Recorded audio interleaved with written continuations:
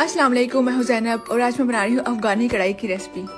अगर आप मेरे चैनल पर नए हैं तो चैनल को सब्सक्राइब जरूर करें।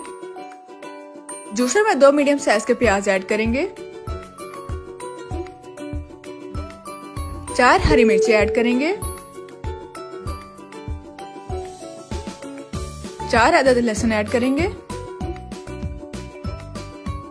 अदरक ऐड करेंगे, 1 टेबलस्पून लेमन जूस ऐड करेंगे, 1 कप धनिया ऐड करेंगे,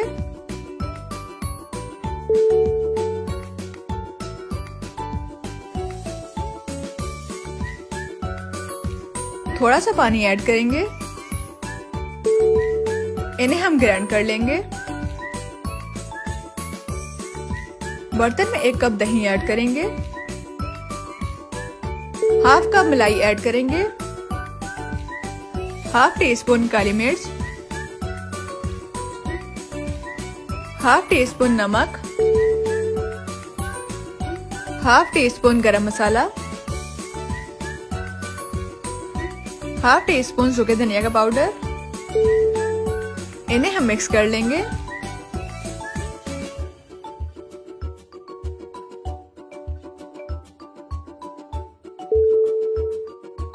ग्राइंड किया हुआ पेस्ट ऐड करेंगे,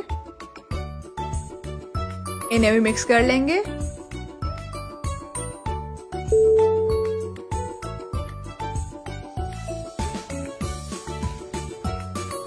बाकी का भी पेस्ट ऐड कर देंगे।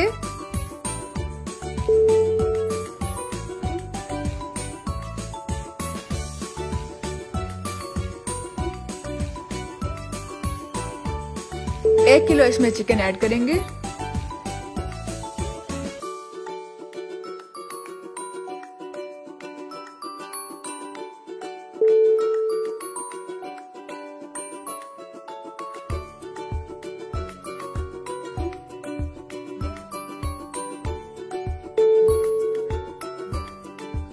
इन्हें हम मिक्स करके आधे घंटे के लिए मैरिनेट होने के लिए रख देंगे।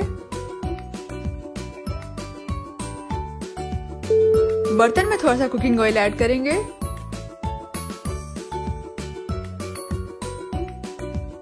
चिकन ऐड करेंगे,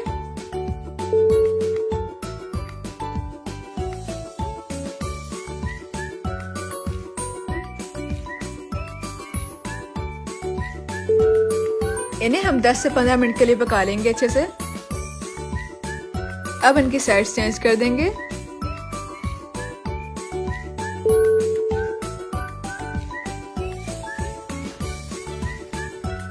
चिकन अब अच्छे से पक गया है, इसमें हम मैरिनेशन वाला दही ऐड कर देंगे।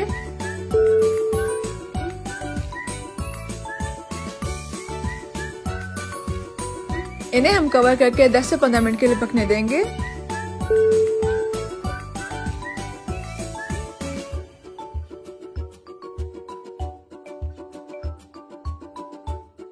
कसूरी मेथी ऐड करेंगे,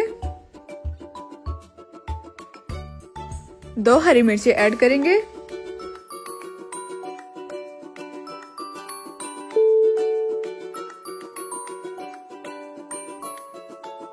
अब हम फ्लेम को बंद कर देंगे।